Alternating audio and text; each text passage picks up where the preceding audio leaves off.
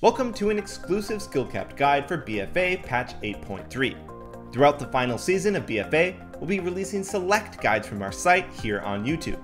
If you're interested in seeing more new content like this every week, alongside our exclusive matchup review series in which we cover in detail exactly how to win the hardest and most popular matchups, head over to skillcap.com.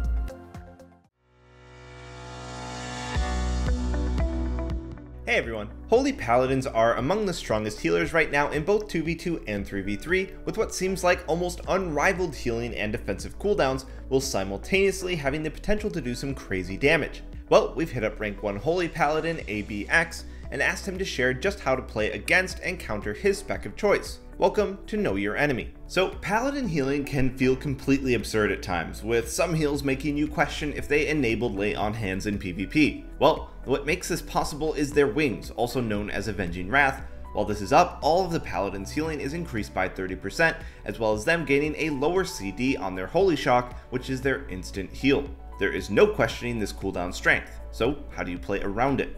Well, it's a baseline 2-minute CD, and while it's up, there is almost no chance of you creating pressure or scoring a kill. This means it's imperative that you play around Avenging Wrath. What I mean by this is if you see this cooldown up, then popping your offensive cooldowns or even trying to continue to out DPS their healing is a very big mistake. There are two main ways to do this. Either first look to crowd control or interrupt the Paladin during this time. This will heavily reduce his overall healing and ability to recover. The other way to deal with Avenging Wrath is just to try to hold out on popping your CDs and try to force it without using any of those CDs. And then, once it's down, look to try and take advantage of a Paladin's weak healing and score a kill. Moving on, Holy Paladin's biggest weakness is just how vulnerable they are to all forms of crowd control. Let's just take a look at other healers for example. Druids of course have the ability to shift forms to immune certain CC, Shaman has an interrupt, grounding, monks have 2 rolls and a portal, and priests have premonition. But what do Paladins have? Well, apart from their 2-minute major defensive cooldown Hand of Sacrifice, they have no easy way to easily avoid crowd control. So instead of just hitting Paladins or trying to kill through their healing, forming your strategy around crowd controlling them often will give you the best chance at winning. Next up, we have Blessing of Protection, Blessing of Freedom, Divine Favor, and Light's Grace. What do these 4 abilities have in common? They're all magic buffs, and all 4 are great buffs to look to purge, and here's why. Blessing of Protection goes without saying. If you have a purge on your team and a physical damage dealer, this buff becomes incredibly important to purge, as while it remains the target is immune to all physical damage. Light's Grace on the other hand is a little different, and a little less obvious.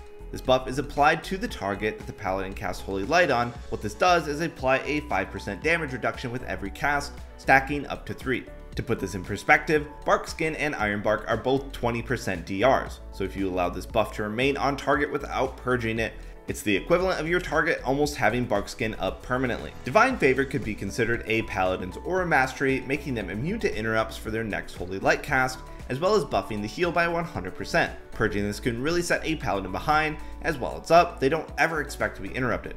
If you purge this quickly, you're able to then interrupt the subsequent cast. Something to always be on the lookout for and a must-track cooldown on Omnibar. Blessing of Freedom is again very important to purge. While this remains, the target is immune to all slows. Purging this from the target will render them unable to kite, meaning that you can get a lot more pressure, especially if you purge this from the Paladin. Needless to say, purge is one of the most valuable tools when against a Paladin. Alright, for our next big point, Holy Paladins love to fake cast over and over again, and with their Holy Light cast also being lightning quick, this often makes interrupting them a nightmare. Well, don't worry, there's another trick in order to secure interrupts on Paladins other than purging their Divine Favor, and that's paying attention to their infusion of light buff. This buff is what gives Holy Paladins their fast Holy Lights. Provided by Holy Shock crits and the main reason Paladins stack crit, this buff reduces the Paladin's Holy Light cast time by 1.5 seconds. Seeing this buff on the Paladin when you're focusing them or their teammates will notify you that their next global will more than likely be a Holy Light cast because the Paladin will never really cast Flash of Light due to how weak its healing is, and if they don't have this buff, it's unlikely you will see the Paladin cast, so if you notice this buff, you can use that information to then quickly secure an interrupt. So look to either kick instantly when you see the Paladin stop moving, or later on in the cast, this way you prevent yourself from getting faked. Alright, and for our last major point on how to deal with Holy Paladins, we have swapping. When playing against a Paladin, there are often times when you find them dropping low even when you're not training them. This is for two reasons: Blessing of Sacrifice and Light of the Martyr. Light of the Martyr sacrifices the Paladin's own health to instantly heal their partners, whereas Sacrifice transfers a portion of the damage dealt to that target to the Paladin. This means there are often going to be times where you'll see the Paladin low, and this can be a great way to punish them by swapping to that Paladin. That's not the only reason you should be on the lookout for swaps though. Paladin's biggest personal defensive is their Divine Shield, commonly referred to as Bubble,